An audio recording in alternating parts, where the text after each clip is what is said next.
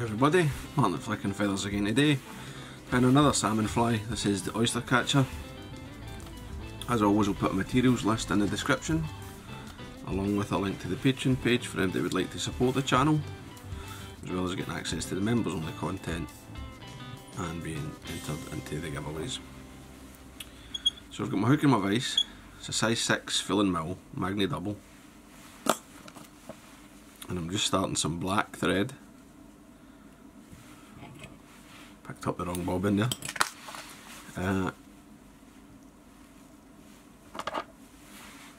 And then on the way down I'll catch in some small silver, tinsel, oval silver. I'll tie it back to the barb, and then I'll wind it down the bend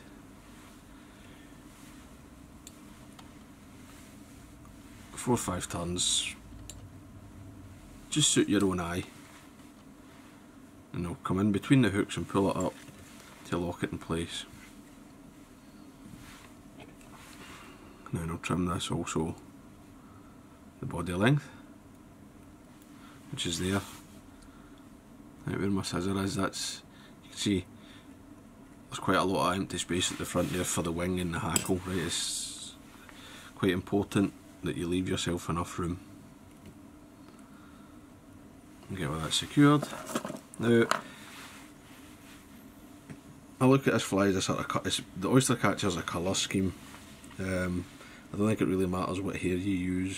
Folk talk about like patterns and variants and all that, but I think a lot of the salmon guys need to have a bit of a look at themselves and look up maybe invent in the dictionary.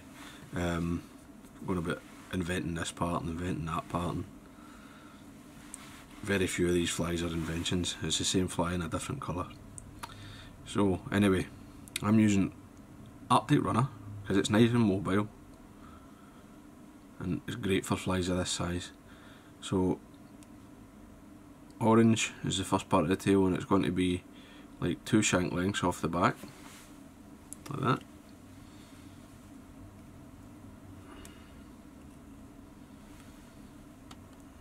If you don't want to use Arctic Runner, you could use fox or bucktail or calf, goat, anything really. I'm going to trim the butts, also length of the body, and I'll just sort of gather them up. I'm no too fussed about making it really tidy at the moment. I'm going to get a length of orange crystal flash, single strand. Just fold it over the thread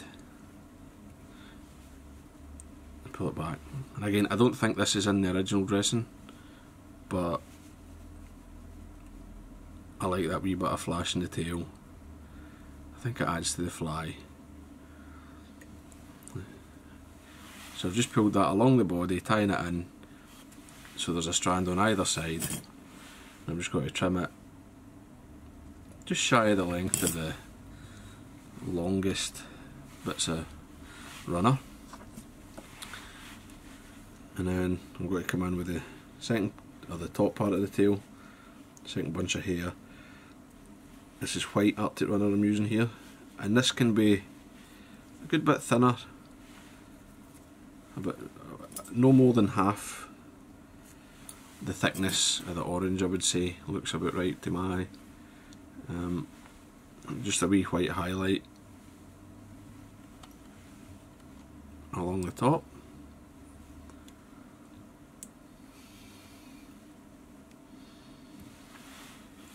and I've tied that slightly shorter. If I put it all together, the orange is just a wee bit longer. Maybe this is the white's 3/4 of the length.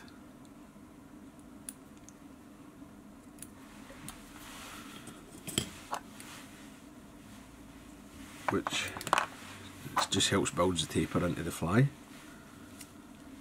Rib, I'm just using the same size, small oval silver as I did for the tag.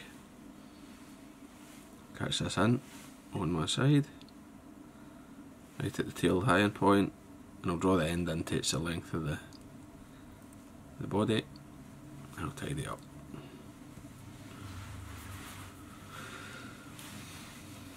And then the body material is just black floss. Got to catch it, draw it in, and then you can tidy everything up as you tie back.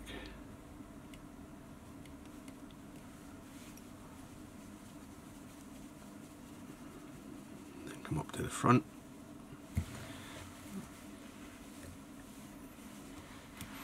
Couple of half hitches,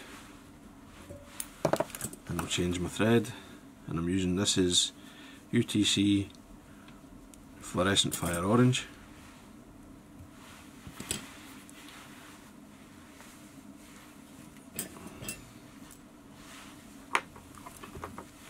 I'll get a wee rub with my wax.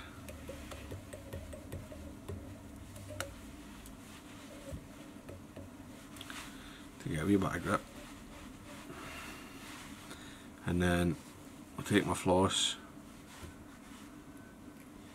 and I'll wind it up the body. Just take your time, obviously be careful of the hook points. You can slightly overlap the turns.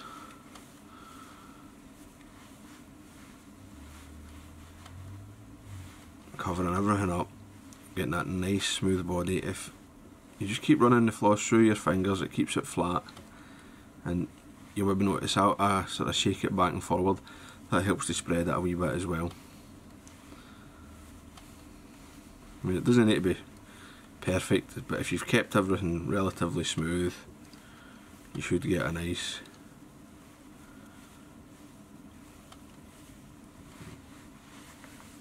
floss body. It doesn't.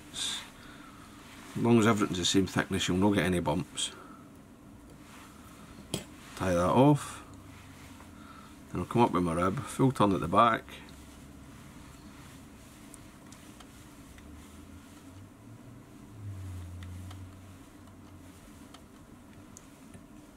Oops.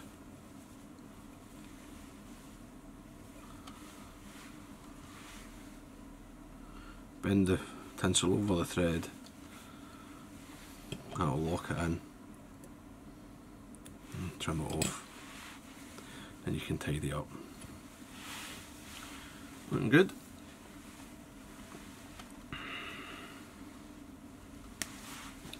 Hackle's white. I'm using a white hen, and this is it's from a Met's Magnum hen saddle, like the kind you would use if you were tying a Game Changer or something like that. Tie that in by the tip, and then fold the hackle.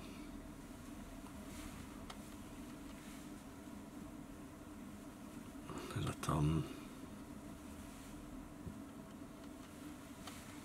You only need like 2.5 with these. They're quite dense feathers. That'll do it.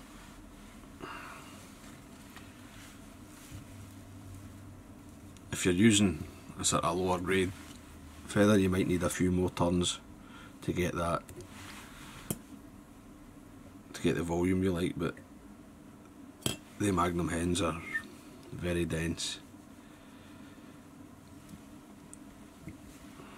Quite good. Wing. I'm sticking with the Arctic Runner, going with black.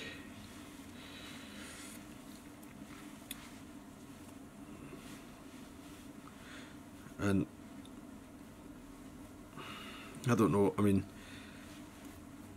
some folk like them a bit heavier. I prefer the slimmer, slightly slimmer shape on hooked flies anyway.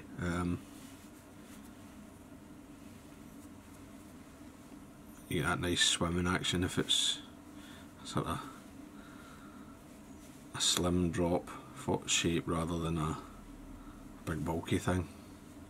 Don't know if the fish care right enough. So wing length, I want it to come in nearly the length of the white. There's a couple of really long fibres I'll just take away there, but you could leave them in. And I'm going to tie that, just press it with my thumbnail get it flat on top of the shank.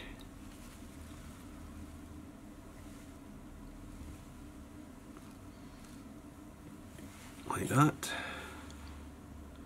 You can see there you're sort of adding that, everything's in this long kind of drop shape. A couple of wraps just to secure it.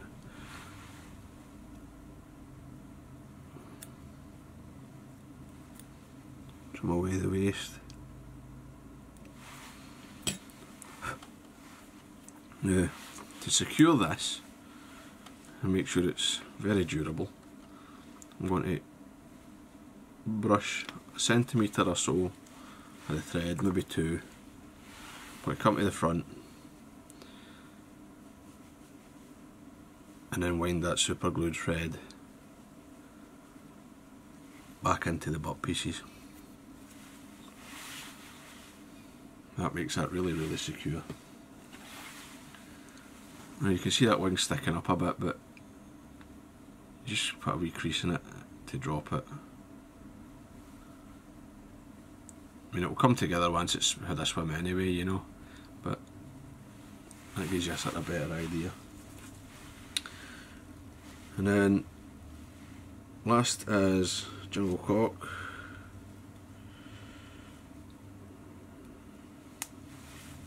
A couple of feathers.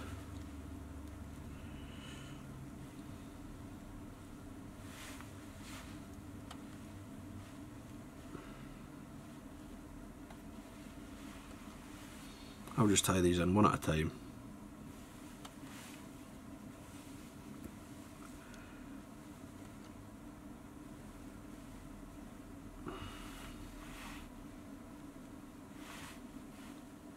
The hackle fibre I don't like there, that's annoying me, but just go back. There we go, better.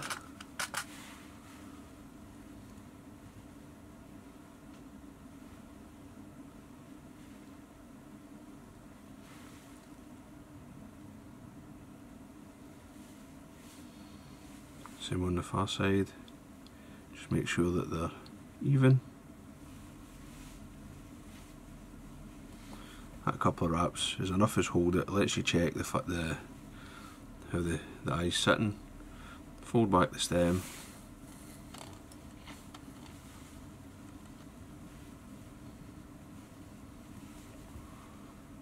And tidy everything up. Just ignore that for the time being. Build up your neat wee head and keep your thread tight and just break that. Jungle cock away, get a wee last check, and then we can whip finish. And you can use your whip finish to sort of finalise the shape of the head a wee bit if you like, if you need to. Make sure that knot's nice and tight. One's plenty on these because you've got to coat it with super glue and then varnish it. So just carefully coat the head, just work your way around, don't touch the feather, don't touch the hair. And there you go, that's the Oystercatcher. It's a really nice looking wee salmon fly. Tie some up, give them a try. Obviously you don't need to tie them on doubles, you can tie them singles, trebles, tubes, bigger, smaller. You can tie a temple dog version, up to yourself. So I hope you enjoyed that. Hope it was useful. If it was, please remember to give me a thumbs up below and subscribe to the channel. Tight lines, guys. Bye.